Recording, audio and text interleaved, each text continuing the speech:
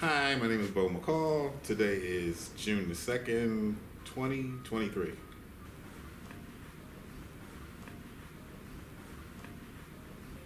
Well, a few years ago, I was given an opportunity by a gentleman at Rutgers University to do a art book. And he showed me a series of books that had previously been done. They come in volumes. So the first volume is 4 artists, and you select whatever topic is that you like. And it's sold with the 4 artists. So the second volume, I'm a part of the second volume. I don't know if they started with the other 3 artists. So I was interested, and at the time, I hadn't a clue on what I was going to present, what I wanted to do, and I had an old bag of photographs from years gone by, all of my friends and all the good times we had back in the 70s and the 80s and the 90s or what have you. And occasionally I just revisit the bag for memory purposes and, just to reminisce on old times. And then something clicked in my head and said, well, why don't you use this as a topic and pay tribute to some of my friends that I lost years gone by. So that's how it started. So it was during COVID. I think I had about 6 months to create collages, and I had never done physical collages before, and I didn't want to use the physical button because when I do my work with the actual button, it can take months and months, maybe years, to produce a piece. And in the process of producing these pieces, I always take reference shots of the pieces that I'm working on. So whether I'm taking it for color combinations, the type of thread I'm using, the type of buttons I'm using, I take all these little shots and I just follow. So when the collages started, I went back to revisit all these little clips and pieces that I was using. So I incorporated them with the actual photographs to make the collages. So like I said, it was my first foray, so I really didn't know what I was doing, to be honest. So it was a lot of trial and error, but I finally got the gist of it, and I completed I think I completed 50 collages. So they just getting better and better, right? And it was about 10 of my friends, 10 of my closest friends, early on in my young life that left a lasting impression on me, and it's part of who I am today because of them. So that's how it started.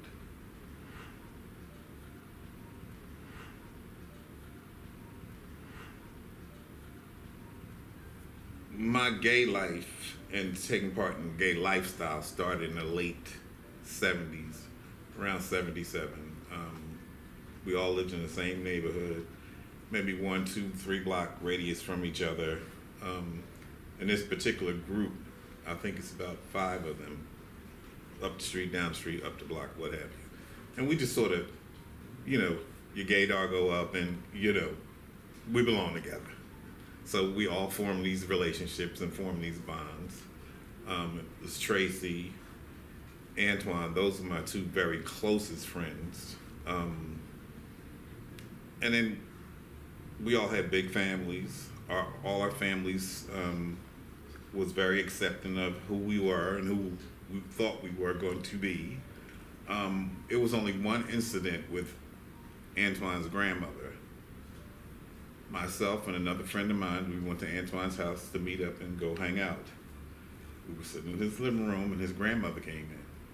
She spoke, and he was in the bedroom, and we heard her in the bedroom saying, "What are these faggots doing in my living room?" So of course we got real tense and nervous, like, oh my God, like, is she gonna throw us out or what's gonna happen, right? So she never came back out the room, and he came back out and he was like, we gotta go. So we left. And maybe as time went on, her name was Pauline, and then I thought it was odd that he called his mother and his grandmother by their first name. So when we got formally introduced to Pauline, it was like, oh, Miss Pauline. She said, no, call me Pauline. So, you know, as time went on, we developed a relationship with her. I brought to her attention what she had did. She was in total denial, like she never said it. And I'm like, okay, well, let's just move forward. But it was big hugs. We all our families, we got along with each other. Tracy had a large family. I think it was like maybe 9 of them. Her mother, Miss Middleton was a sweetheart. I love that lady to death. She taught me how to make this chili that I still make today. And then it was my mom, and they all like my mom because my mom was like the diva, you know.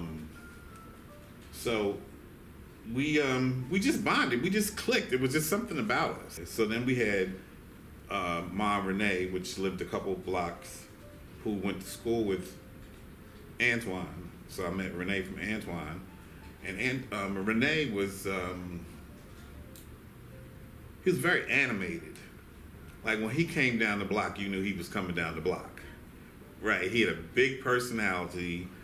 I could see him now. We used to go to this club called the Olympia. And before MC Hammer came out, he had those, he called them drum pants that Hammer used to wear. He made them out of sweat material. We were in the club and he just was spinning like a spinning top all over the club. I was like amazed, right? And he was very creative. He was Jamaican, and he had this certain kind of, the way he would walk, he had this certain kind of glide when he came in the room. Like he would own the room. If he walked in here right now, everybody would stop at what they're doing and just, who is this? Who is this? Who is this? He's one of those kind of people. I just recently found out that he went to Alvin Ailey, and he had one of those dancers' bodies, the legs, the chest, the tight waist. He was one of those people. And him and myself, we were supposed to move to New York after we got out of high school. But he was more adventurous than I was. I was like, so where are we going to live?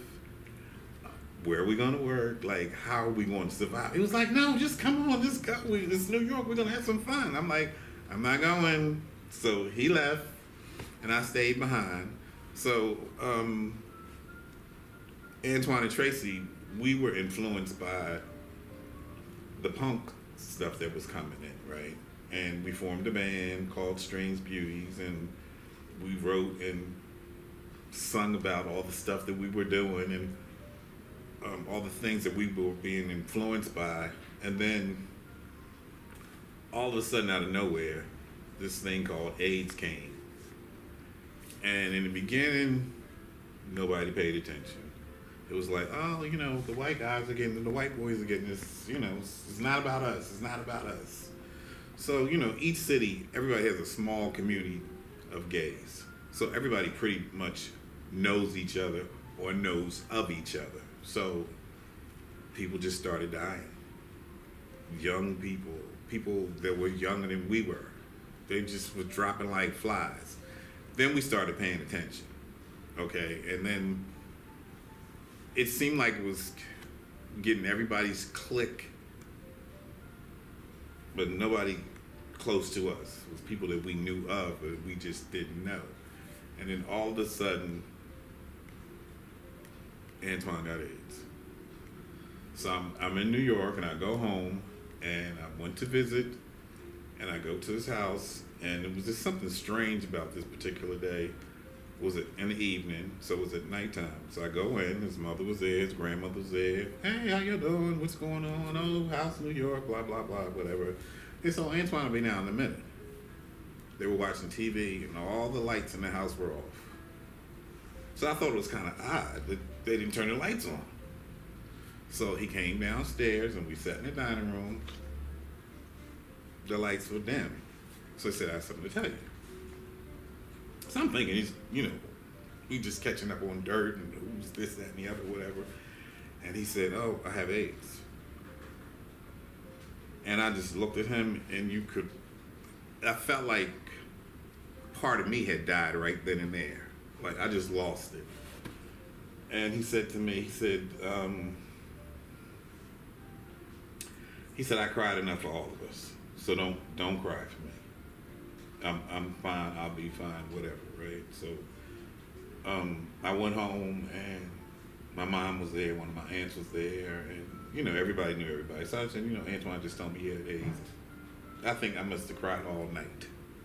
So that was the first person that I really knew that died from AIDS. And we did everything under the sun together, right? And I watched him. He had like a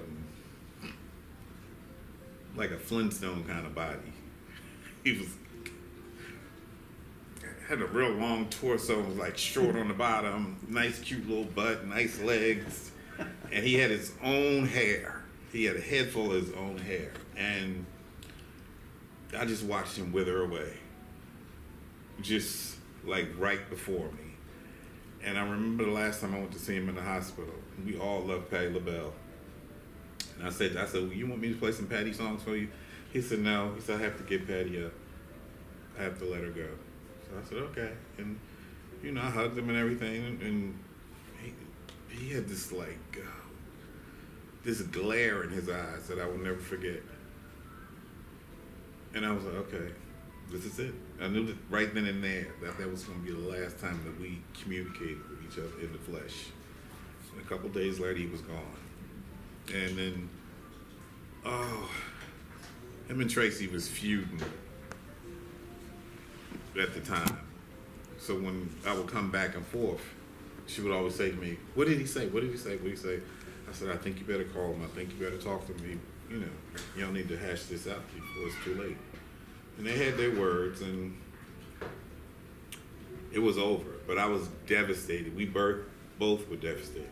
We went to the funeral, and after that, it wasn't the same. Because it was the three of us. Everywhere we went, if it wasn't all three, it was one or two, that we were all together all the time. As far as my gay life and gay experience, I probably experienced everything with them two first.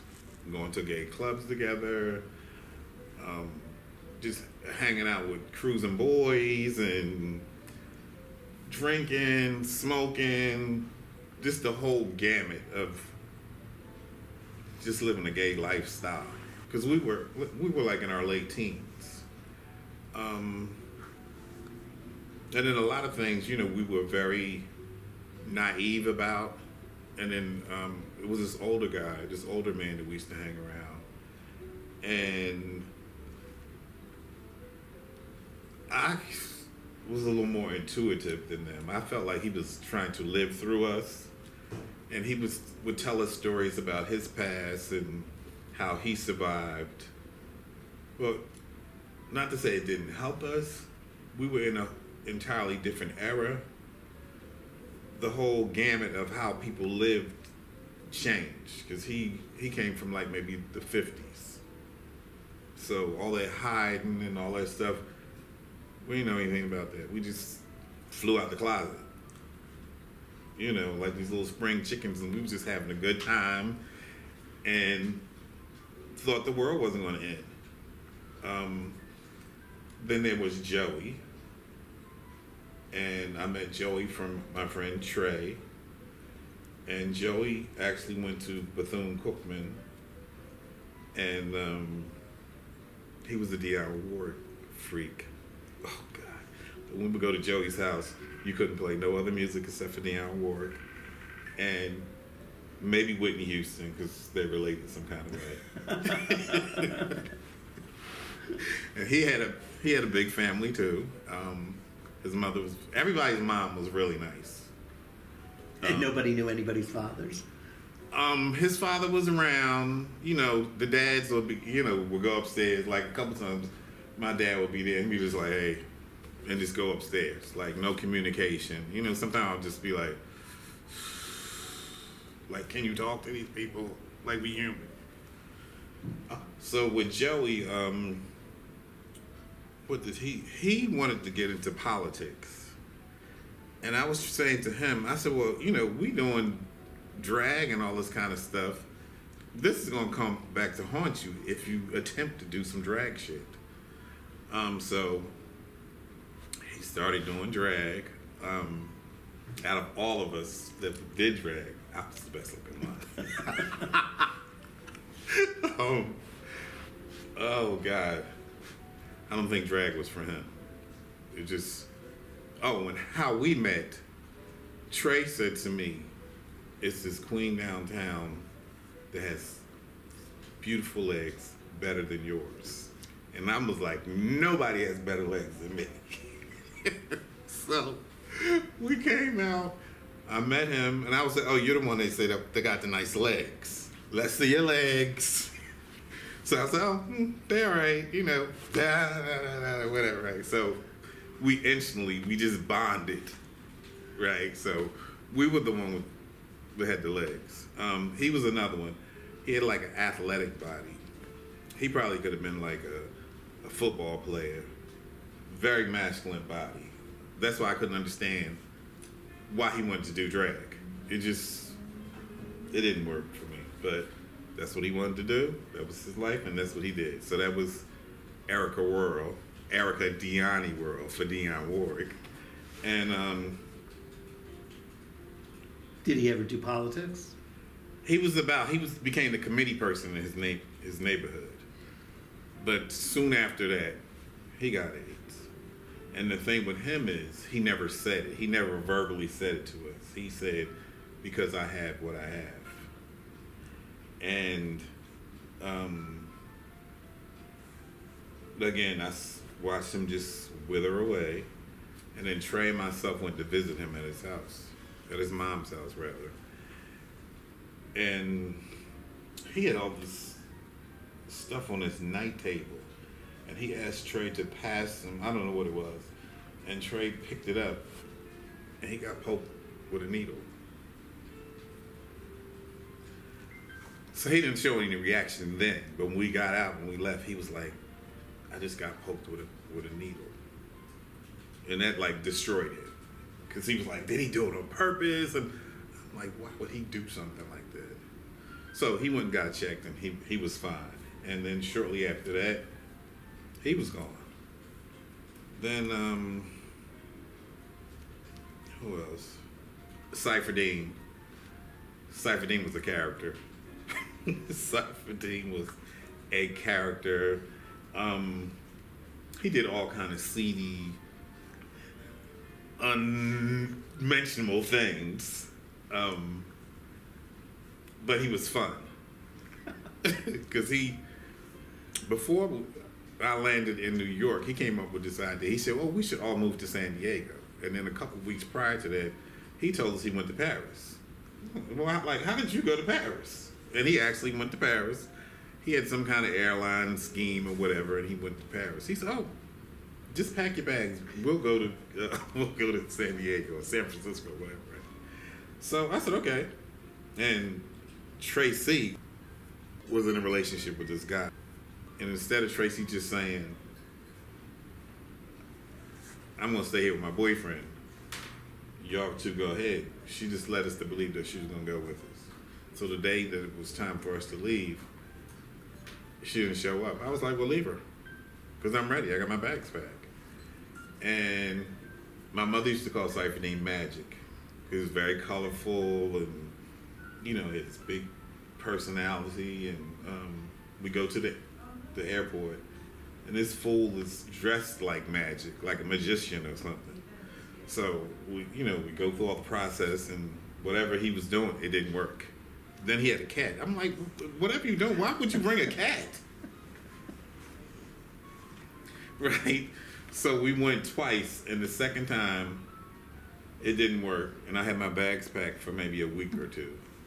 So I met this guy in New York in a train station, and he said to me, because every time I would come to New York, he said to me, oh, if you ever want to come and stay with me, you can stay with me.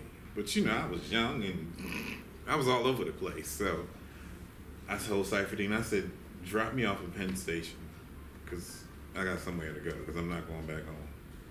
And I got to Penn Station, I called the guy up, And he said, okay, let me know when you get here and I'll meet you.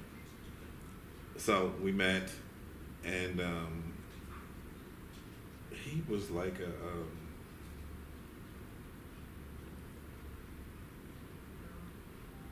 he had something to do with law enforcement. He had a gun, he had a badge and all that stuff, but I don't think he was an actual cop. And at the time, he was a navigator for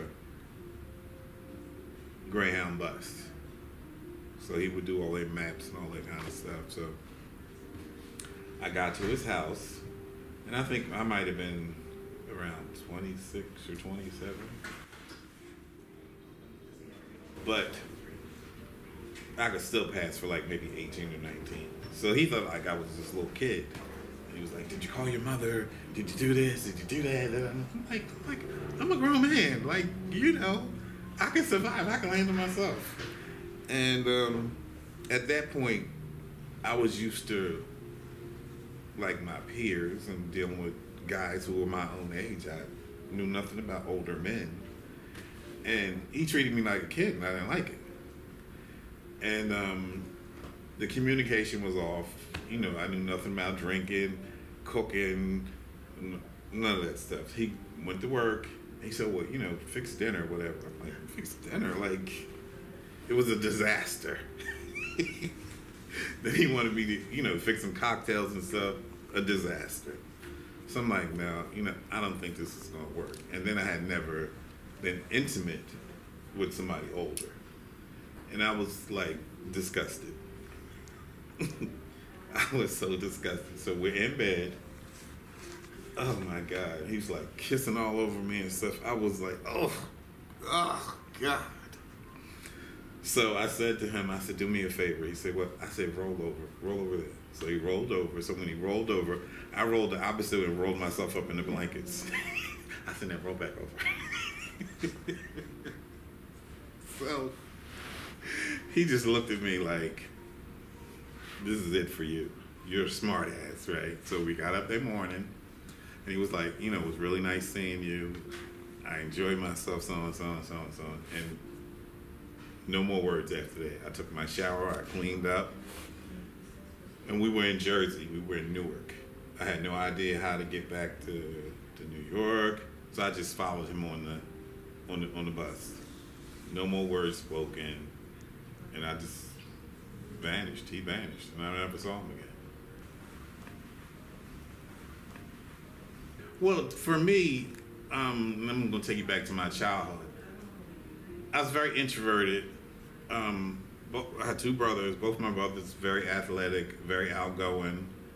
I'm the oldest, so I was very quiet, and I was always somewhere in the corner creating something, making something.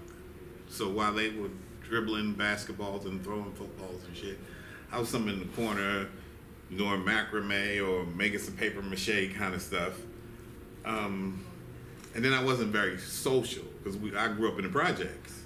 So it was just the people that were in the building that I associated with. Where my middle brother, a lot of people thought he was the oldest because he was out and about. He socialized. Everybody knew him. Everybody knew him. Even if we were running to people, they'd be like, "Oh, they'll say that's Beau, Guy's brother, not that's Guy, Beau's brother." So it was like he was the starter. I wasn't. So I got in high school, and I met this girl. We're still best. Getting back to friendships, we're still friends today. And her friend that she used to be with, they used to watch me, but I never knew they was watching me. So, you know, I used to get dressed up to go to school, like I was going to church or something. Like, so every day, be done. And she came to me one night. She said, "Oh, we watch you every day. You wear different shoes every day. You had this on one day. You had that one day." I'm like, are they stalking me or whatever? She said, "You're gonna be with us." So the guy that I was hanging with from junior high school, I said to Jerry, I said, "I don't know about you, but I'm getting ready to start having some fun." And I stopped hanging around him. And then when I started hanging with her, she knew everybody. If we went anywhere, if it was 100 people, she knew 99 people. If it was 10 people, she knew 11 people. She knew everybody. And then she lived across the street from a bus depot. So she knew all the bus drivers. So she would have stacks of bus passes in her pocketbook. And she was a graffiti artist. So we'd be anywhere. We'd be walking down the street and she had her pocketbook and she would just pull a can of spray paint out and just write cupcake on the wall. And I'm like, what's wrong with you? Why are you doing this? Shut up. And I was naive. Whatever she told me to, I just did it. And I learned a lot, and I'm still learning a lot from the early relationship, because I said to her one day, I said, I have something to tell you, but I don't know how you're going to take it. She's like, well, what is it? Just say it, just say it. I'm crying, I'm falling down. She was like, just say it, say it, say it. I said, I'm gay. She said, oh, come on, we gotta go so. So, you know, our relationship, it never changed. It stays the same. So she owns a funeral business, and she's doing very well. I saw her for my birthday. So the relationship, it continued. But what I learned from her and all the time, before I got into my gay life, I was around a lot of women. And I tell Souleo now, I said, the women love me. I don't know what it is. And I met her and several women throughout my life to take me from point A to point B. And then, you know, I had the youth factor working for me. I was like, oh, that's Beau, he's sweet, he's this, he's that. Bring him along, bring him along, bring him, come here. So I used that to my advantage. Now with her, she was the type of person, she's very aggressive, she's a go-getter, and she wasn't afraid. Like, everything with me, had this shield up. I was always afraid of how I was going to be perceived and what people were going to say about me. She didn't care. She was just do it, come on, let's go. And I would follow her. Then with getting dressed, I found out early on, like, they were dancers. They did a lot of socializing. I was the sidekick. I was the person that if we went to a party, I had 50 coats in my hand, holding everybody's coat. No conversation. Oh, that's Beau. Whatever. What did she do? Oh, so the only thing they would do with me is, oh, he dressed nice. He really dresses nice. So I had to make that work to my advantage. So they would come to me because I look good, because I presented well. So then gradually I started coming out of my show. And then it took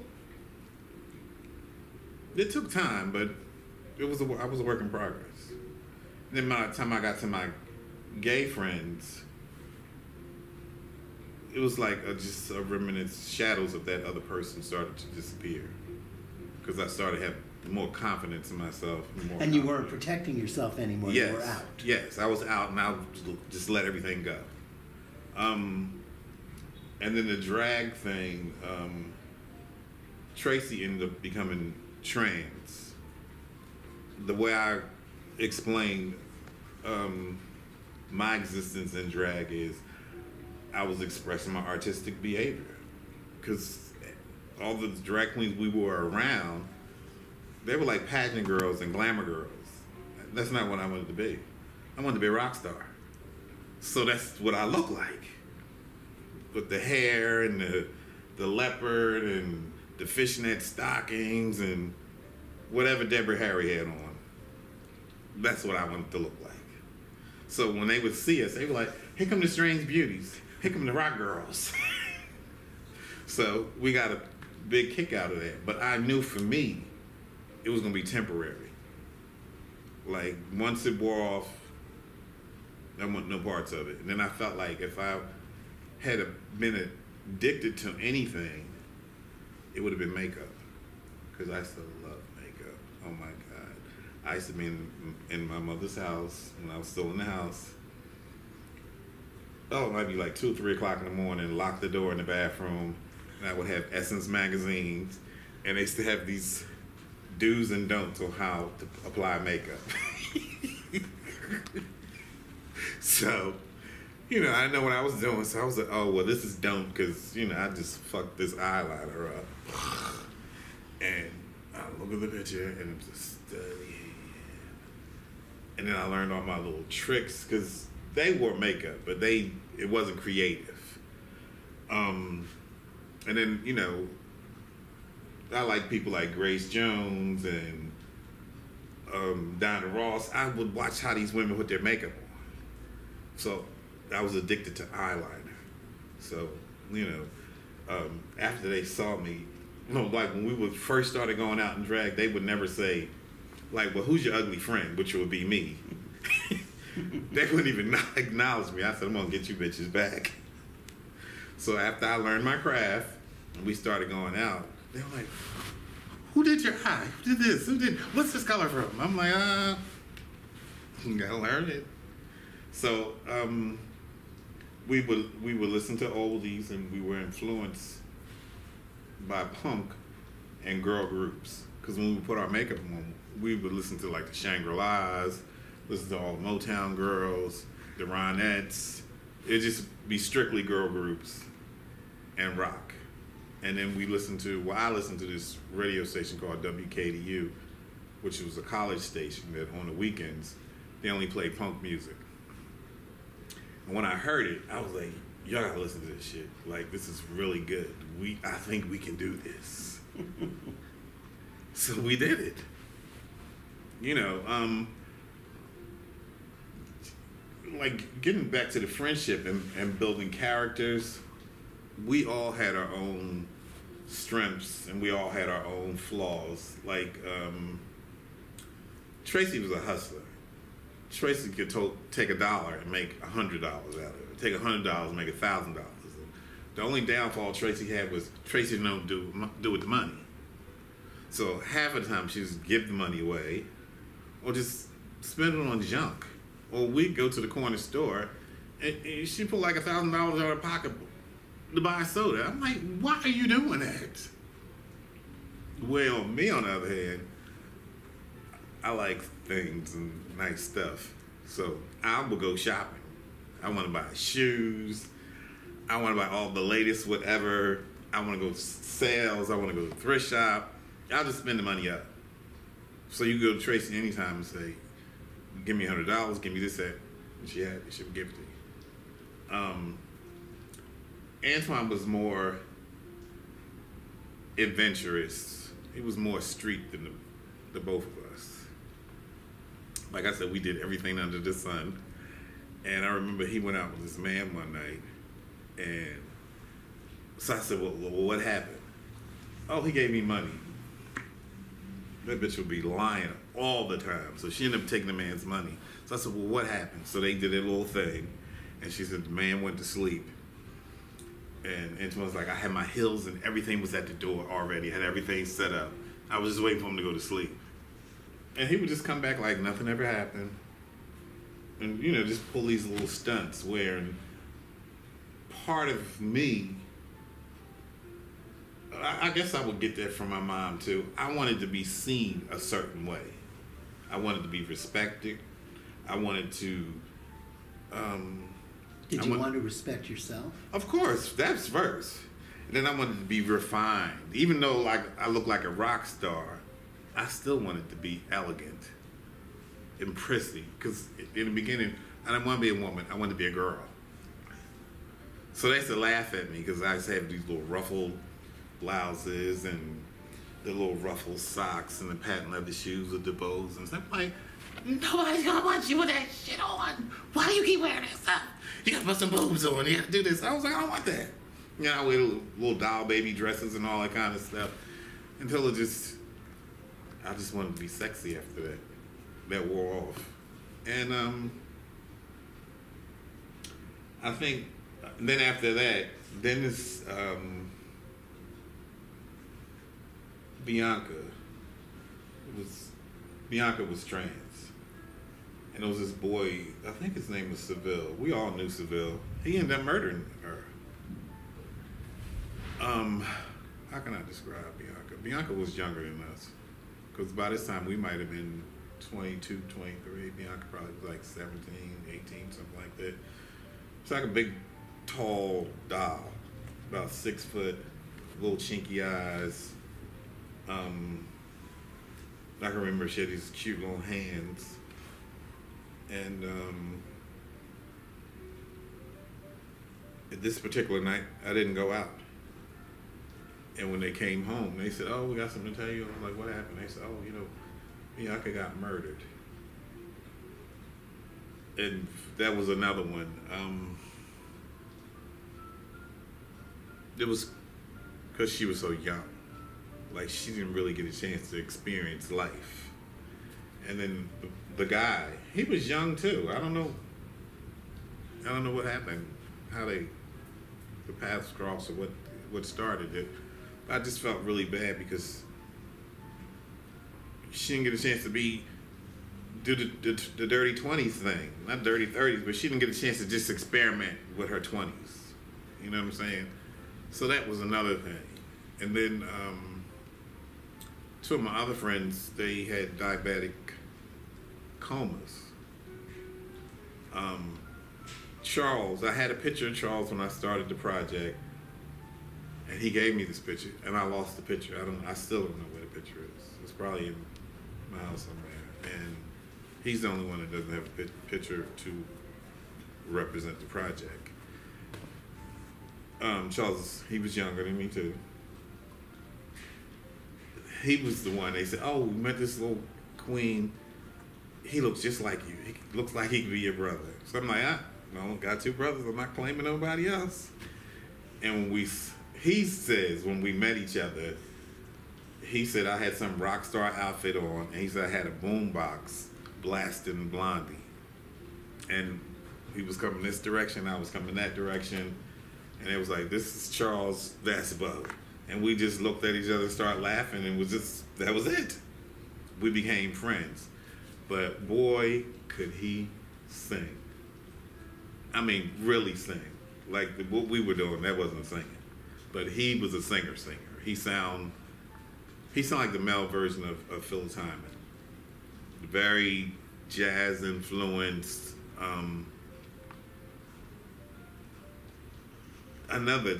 To me that was a great loss, because no telling where he would be right now, because he had talent, and then he was a cutie. He was really, really cute, like a little kid, adorable. So he could have just capitalized off of that alone before he opened his mouth to sing. I think Charles, he might have been in his late 20s, and his parents went away from the weekend, and when they came back, they found him dead. So it was that, and then Trey, same thing. I was supposed to go home to Philly that weekend, and then our friend Jimmy was in DC. So I was like, "No, Jimmy, you go, and then I'll come the following day." So Jimmy went, and he said he got up, he went to walk the dog. Sammy is the dog. He walked Sammy, the whole thing. You know, it was like a little ritual. You go there, and he said Trey was in the room. He never came out the room. I'm fixing breakfast, get up, He said he goes in the room, he's gone. But that one, Trey was crazy. We were very much into music. If you went to Trey's apartment, whoever you liked, whoever she liked, whoever they liked, we'd be out CD shopping, because that's what we did. He would say, "Oh, Robert likes Cher and so you get all Cher." I'm like, "Why you buying it?" It's because when Robert comes over, he'll have something to listen to. So he had racks, like we were in a music store, in his room, one of his rooms. There was just racks and racks of CDs all over the place. That's how much he loved music. And then he had a voice similar to Sylvester and Nick Ashford. So we would be walking down the street, he would just start hollering and screaming like he was in church or something. He was comical as hell. And he called himself the doll, Likiela Muñeca. And one time he called me collect, and the operator said, "What's your name?" He said Lickiella, and she didn't want to say Lickiella. He said Lickiella, lick. She said, "It's and he said it's Lickiella." So he would do that all the time, and then we would do stuff like if bill collectors calls, he would say, "Why do you keep talking to them?" He says, "If somebody calls while I'm here, give me the phone." Somebody called, and he said, "Hello, can I speak to Mr. McCall, whatever?" He said, "What time is it?" And it was like 3 o'clock, whatever. He said, "Well, between 3 and 4, I masturbate, so don't call me anymore during this time." Like he was a card. He just had you laughing all day, every day. So he was even though he could sing, he was on the verge of becoming a comedian. So he did do a couple shows before he passed, and he was pretty good. I feel like I was the most creative, other than Renee, because Renee was a socialite, celebriton. He made the record. He hosted all these events at clubs and stuff. So in my head, I have cousins that are musicians. My sister can sing. My brother can rap. My other cousins played instruments and all this stuff. So it was a talent pool there. And I used to always say, somebody's going to be famous. Somebody, I don't know who it is, but somebody's going to be famous. And then, I could create. And I just never stopped creating. So when I met Souleo, he said to me, "Well, what do you do?" I said, "Well, I'm an artist." But I didn't say it with confidence, like, I'm an artist. It's like, I make art. So I started showing him some of my stuff. And he said, well, at the time he was a journalist. He said, well, I know a few people, I can pull some strings, and I think you should start, creating art again. So it was this woman in the community, Lisa Hayes. And we went to one of her art shows, and he said, well, I'm going to approach Lisa about doing an exhibition. So we met up with her, and he had this meeting, and she said, fine. And it sort of started there.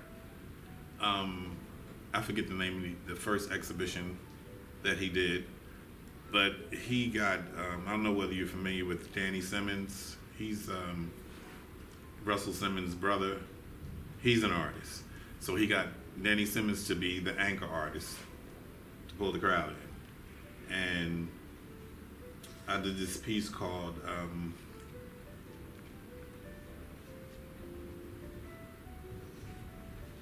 I can't call the name of it right now, but it's based on a song that I heard by Elaine Brown. She's a Black Panther. Until We're Free. So I was listening to all these freedom fighting songs, and it sort of inspired me to do this piece. So when I did the first piece, I wanted to do something really serious and something that about my blackness, and something that folks in the community would respond to. So we did the exhibition, we got great reviews, and then it was like my official start into taking myself serious as a serious artist. So from there, we might have done maybe like 20 exhibitions. It just like a domino effect. Let's do this, let's do that, let's do this. And we just started doing it. I think if I hadn't met him, I probably would still be creating. I don't think that I'd probably be nowhere near on the level that I am right now. And again, it has a lot to do with me and my personality. Because he's very like, we're doing this and we're doing this now. Let's pull the strings. You be ready. This is what you have to do. This is what you're going to do. So then he's younger. So he has that buzz in him. Not to say I don't have it, but I'm sort of like, I'll go with the flow. He's like, no, we're not going with the flow. This is the flow that we're going to go with. This is what you're going to do. So I think, well, matter of fact, I know has a lot to do with where I am in my place in the art world right now. Because a minute ago, nobody knew who Beau McCall was or is. Now, I have sort of a following. People know who I am. Not the masses, but I do have people, oh, that's Beau McCall. Oh, that's the button man. That's the button man. That's the button man. And a lot of it is him. And we both play on a equal playing field. I don't get in his way. He don't get in my way. I don't know if that's true. When we sign on to do whatever it is, we always see it through. The only thing he does to me is, like I'm working on some projects now. Is that gonna be ready? I'm like, I've reached all of my deadlines. Like, you don't have to pressure me to produce. And he's not producing the actual objects. So you're not hands-on, so you really don't know the process of what I'm doing. You think you know, but you don't. So he's a wordsmith, so I don't interfere with it. Like, when we sit down and we talk about what we're gonna do, and we talk about explaining and describing what it is that I do, I don't just go along with it because he's a good writer. I'm like, no, that's not what I meant. That's not what I said. And this is how I said it, and this is what it means. So it's a trade of energies as far as the works are very, very much organized. In the house, I'm organized confusion. But everybody that we've worked with from the very beginning up until now, everybody says the same thing. He's very organized. So if you say, we're gonna do such and such tomorrow at 10 o'clock, he's gonna call you, he's gonna be there, he's gonna call you on everything. And he's always prepared. We'll meet people.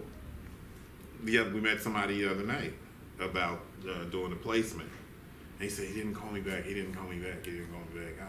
I gave him my card, he had a conversation with, he didn't respond to him, but he responded to me. And then he'll say, well, what is it about you? I'm like, well, I'm an artist.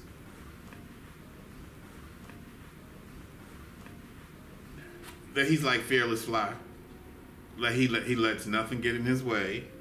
He sees everything through from the beginning to end, no matter how much turmoil's involved, how complicated it is.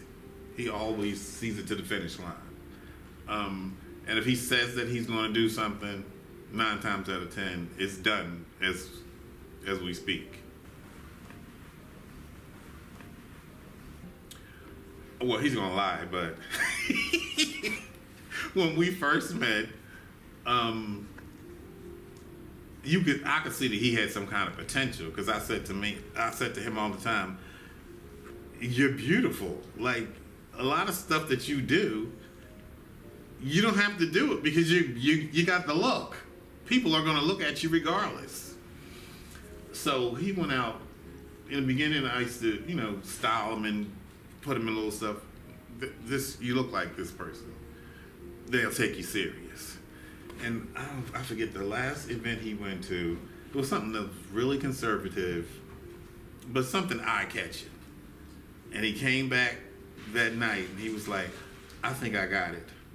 And then from there, the beast came out.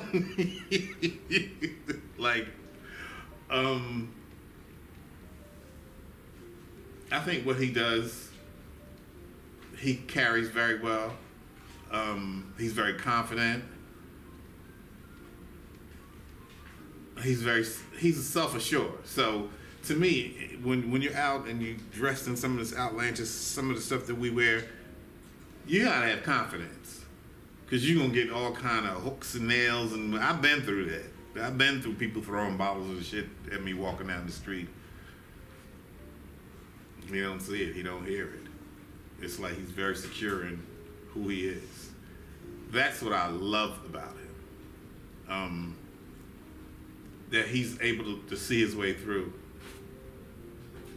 the weeds. I think he vibes off my creativities. And then a lot of times he'll say to me, like he'll get dressed and I look at him and say, been there, done that. Like, I'm twice your age. I done seen all this stuff before. But you didn't see it like this. I still seen it before. So, I'll say, oh, you know, you copied this, I did this, or I did that, or you're always paying attention to what I'm doing or what I'm putting on or how I'm presenting myself. And he always say, oh no, it's inspiration. I'm not copying, it's inspiration. It's inspiration.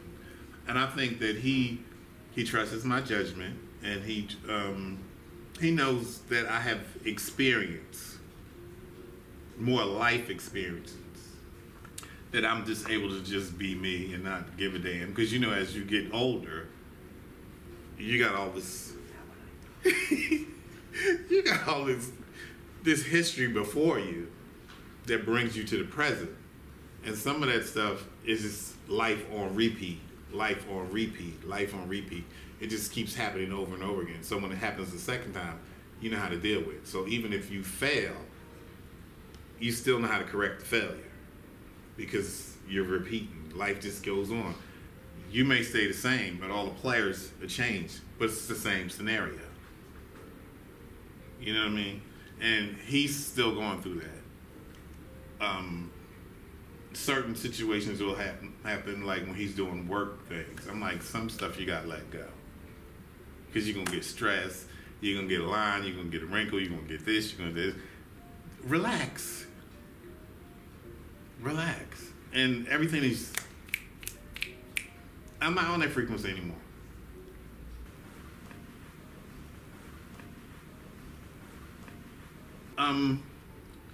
When we met on social media, right? He said I was harassing him, but we had maybe like 2 or 3 conversations, right? So I went to meet him, and it was the first time that I actually met somebody online that it wasn't about sex.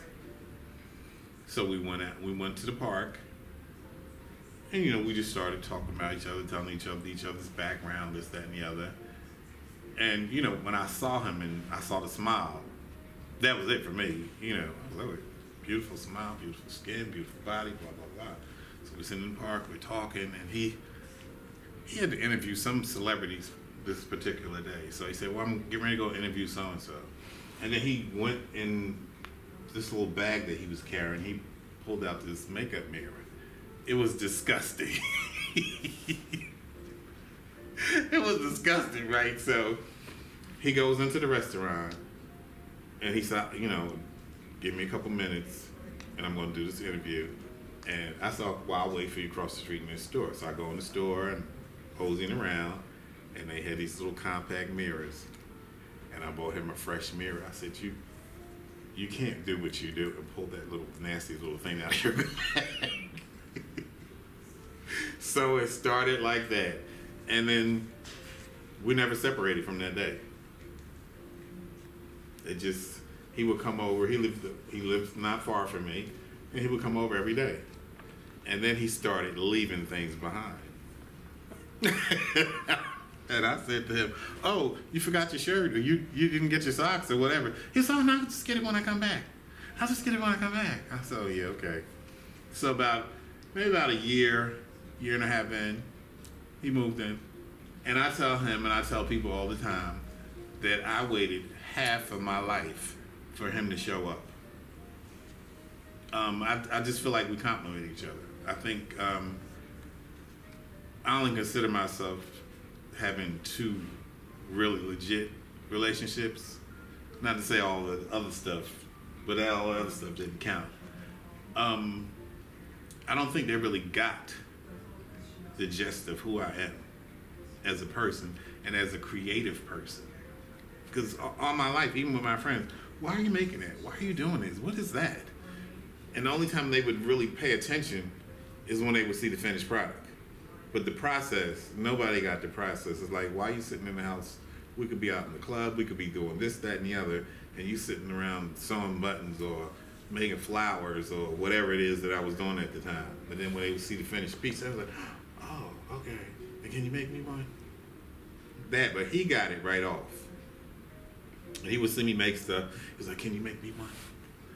And then he's the perfect model. You know, so I would make him one, and we go out, and he would promote whatever it is that I was doing. And he was, so my partner, this is Beau, he made this, and model, and, you know. So it started like that, and just, I love his energy. Now that's not to say that some days the energy level is too high. And you know, once he's up here, it's kind of hard to bring him back down. So then, you know, I just get really subdued, and then he'll see it. He's like, is everything okay with us? Is everything okay with us? I'm like, everything is fine.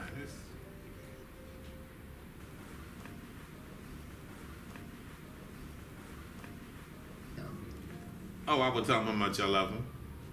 I always tell him I love him, like on a daily basis. For me, with him, it was like what I thought the first time was going to be when you fall in love. Like, when you fall in love and you get your heart broke, you never forget the first time. But all after the first time, it's not the same, because you know what it is, right? Him, like when we have our differences, you know, sometimes it's a day or two, but we always come back to the front and center. We come back to us. You know, and it's always us first. You know, even when we're out, or somebody that he knows from being a journalist, and she said to him, "Are you still with that old man?" So you know I don't like her. Are you still with that old guy? You still with that old man? You know, so sometimes it's a lot of that stuff, but I don't care. And then, you know, I feel like we're lucky to have each other, because it's, you know, no telling where he could have ended up at. He, you know, told me some of his previous relationships that they weren't as bad as mine, but they could be. You know, so it's just life. I just think that we found each other in the right moment.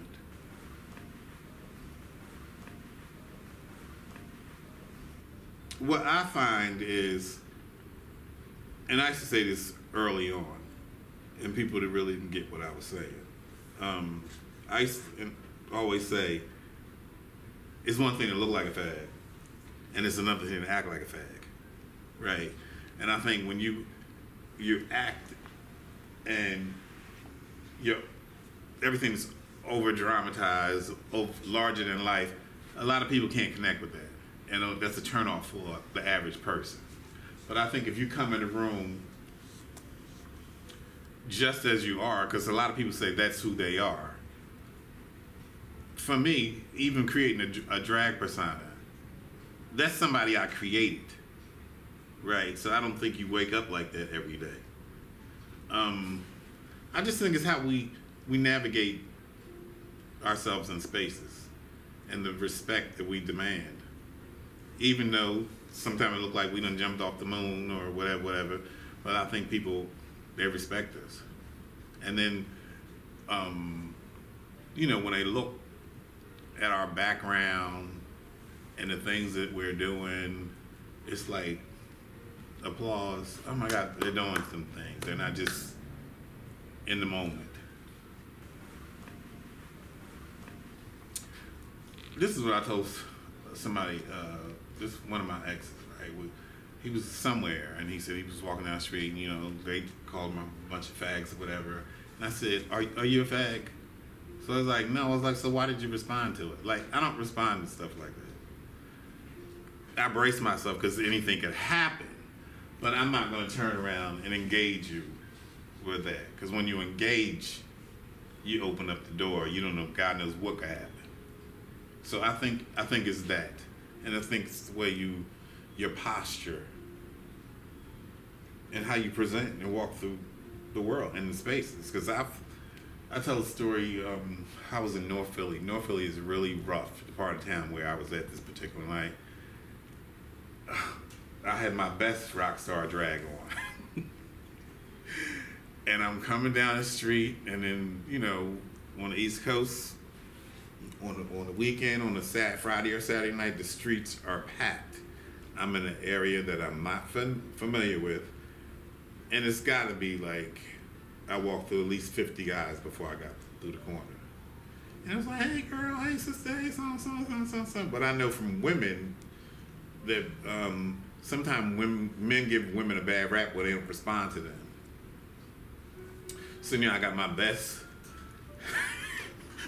voice out, and hey, and they let me go through with no problem. So again, it's like how you navigate the space. Because it could have been somebody else if it had been a totally different thing. And trust me, them guys, they look like they would have did some damage to me. But I made it through, and I'm still making it through life. That's not to say that, you know, I don't have challenges every now and then.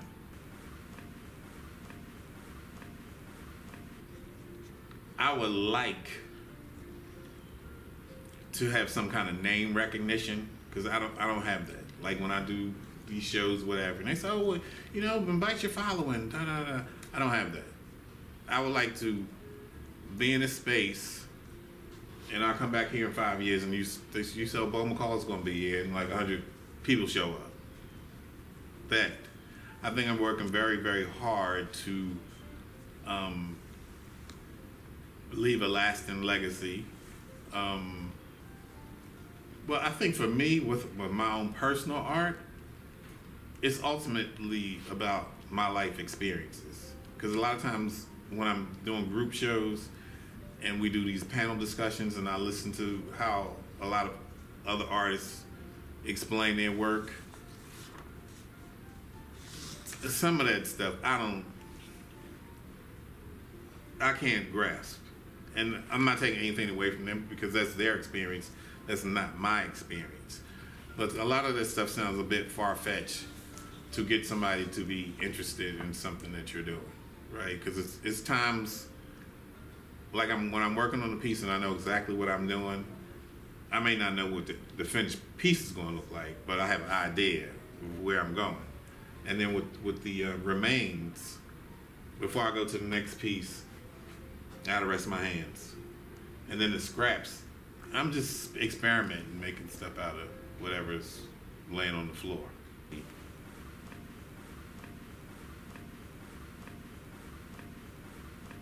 Early on, with just like small groups of friends was observing the work, and a lot of folks was like, oh, you remind me of Andy Wall. I'm like, not Andy, no. Like, I just has Andy, and But I really love Andy and his works. But I think the similarity in what we're doing is a lot of stuff that I'm doing, I'm remixing. Like the clothing I'm doing is something that's been created, that I'm recreating. I'm putting my own spin on, I'm putting my own story on. So I think in that way we parallel. Because what he was doing, I don't think, none of it was new. I mean, you take a Campbell soup can and you just put your spin on the can. When I did my tub, I forget who, somebody came to interview us, Associated Press. So we were in like maybe 150 outlets across the world. And we never had that much press before. And I started reading the comments, which I never did. So somebody said, a bathtub covered in buttons, where the fuck is art going to? What is this? So, you know, I clenched up like this, like they're talking about me. They're talking about my work. I sat here for almost a year to produce this piece, and they don't like it. And then it was like a minute or two, and then I got over it. I was like, oh, it's not for them. Because everything I do it for me first. It's not like I'm creating for a particular audience. When I first got to New York and I got involved with the Black Fashion Institute, I was really intimidated because all the designers there, and I didn't consider myself a designer, I considered myself an artist. They were making things from scratch. I was embellishing these denim jackets. So when we would go to rehearsals or do the model fitting, you know, I would hear little murmurs of, oh, he just sews buttons. Oh, you know about, the guy that he just sews buttons. He just sews buttons. He just sews buttons. But out of maybe 50 designers, I got Women's Wear Daily. And that's the Bible of fashion. So I stopped listening. I'm on my own journey. Not to take away anything that they're doing, but why discredit me? And Women's Wear Daily acknowledged that I was just sewing buttons. And I made money from that article. And it's more to what I do than just sew buttons. And with that, we agree that you do a lot more than just sew buttons, and we are thrilled to have your show here and to have you here. And I thank you so much for the conversation and look forward to the opening later this evening. Thank you, Robert, for having me, and thank you for being a part of my journey. Thank you.